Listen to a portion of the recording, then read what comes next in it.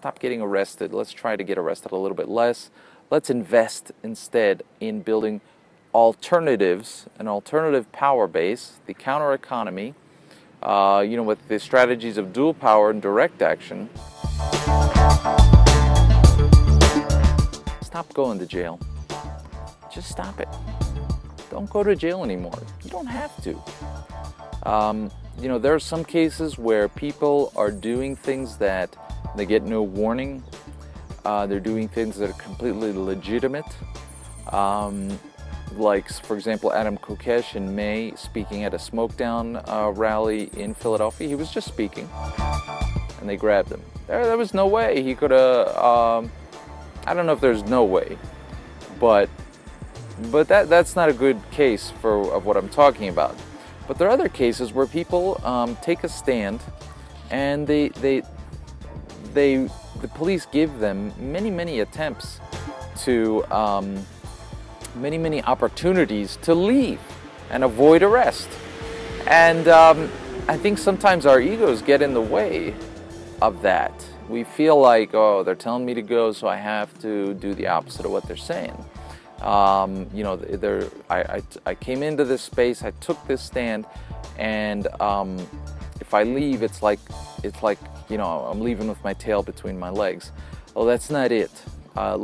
Think of our project here, our Liberty Project, as a guerrilla war of sorts, a nonviolent one, let's hope.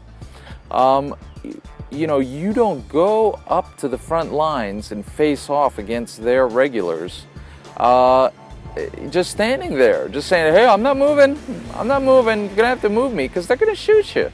I mean, in a real war.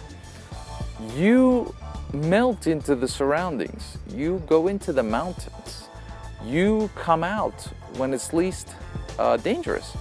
You strike and then you leave. And then you come back later when they least expect it, and you strike again and you leave again. This is how guerrilla warfare works, and it can be quite successful. And we need to learn from this, setting aside the armed part.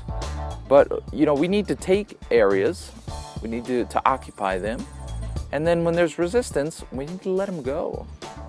Because it's very expensive and very painful and very disruptive to your life for you to be arrested. Now, I've been arrested. I've done this. I mean, I've stood my ground and I've been arrested.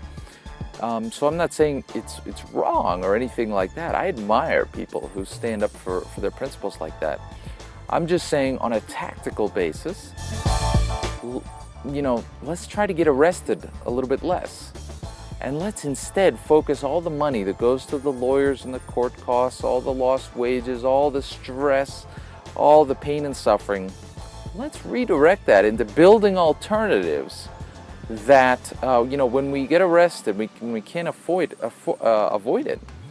That these alternatives are going to be able to support us when it actually happens, defend us, give us some money, so that we can withstand the effects of it without, going homeless or losing jobs or whatever that is, whatever may happen. Mutual aid is basically what I'm talking about. And we have really effective organs of publicity that can really get the most mileage out of your case.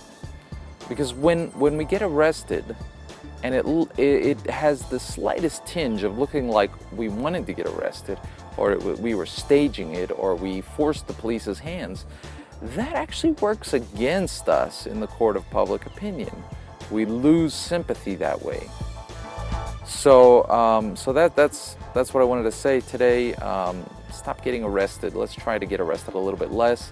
Let's invest instead in building alternatives, an alternative power base, the counter economy, with the strategies of dual power and direct action, so that when we are arrested in unavoidable ways, that we are better able to defend ourselves, to support each other, and to get mileage out of it for our cause. Get protected today at shieldmutual.com.